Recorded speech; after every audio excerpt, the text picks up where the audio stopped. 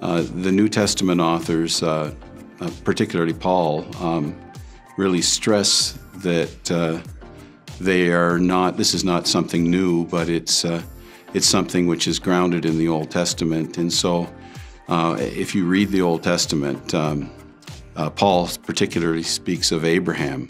He also mentions David, but Abraham, before he was circumcised, which kind of represents the law, he was actually justified by his faith. He was made right with God. And I really think it's important to see Genesis 15 in the overall development of Scripture. Genesis 15 comes before Sinai, Mount Sinai, where the law is given. And the whole issue is, how is Abraham going to be able to live before God? And we get his call, and he follows God. In Genesis 12, he leaves Ur, and then he moves to Canaan. But his first actual dialogue with God occurs in chapter 15, and it's a crucial chapter in the entire narrative. He's followed God because of the promise that he's going to be a great nation, and he doesn't have any children.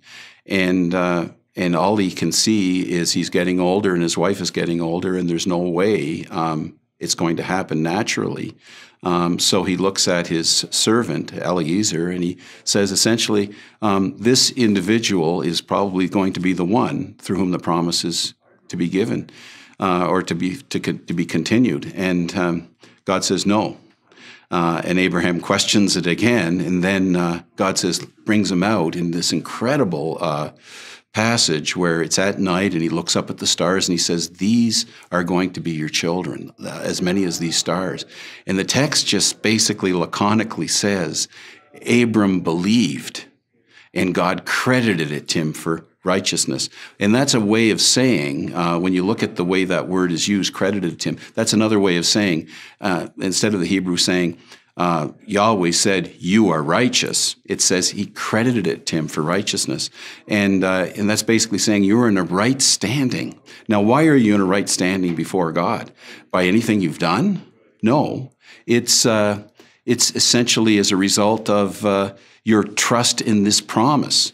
And this is kind of not an inactive faith either. It's not mental assent. He kind of throws himself on the promise. This is all he has. And by virtue of this faith, he's justified. And of course, as you move through the text, he's circumcised 13 years later as a sign that he's kind of died to himself, and that he's trusting in God. And then you see what he does later in the stories, the continuing stories. He's obeying God now. But how does it all start? It starts as a result of his faith. And I think this is very, very important when you look at the text. So Paul really stresses that justification is not something invented in the new covenant, but it's something that has its roots right at the very beginning of the old covenant, which is found in Abraham's faith.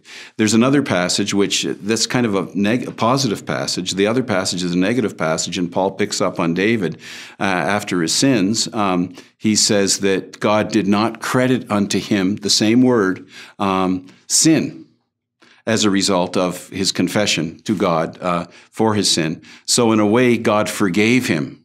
And why did God forgive him? I mean, he didn't do anything good.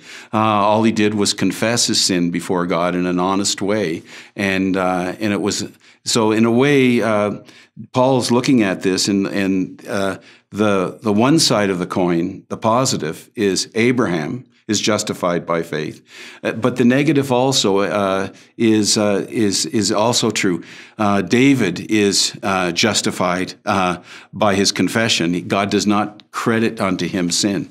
So, as far as this is concerned, I think it's very, very important to see that justification by faith is not something at all that just simply happens as a result of Paul's theology. In fact, Paul quotes Genesis 15:6, the passage about Abraham, 3 times in his work to stress the importance of this doctrine for salvation.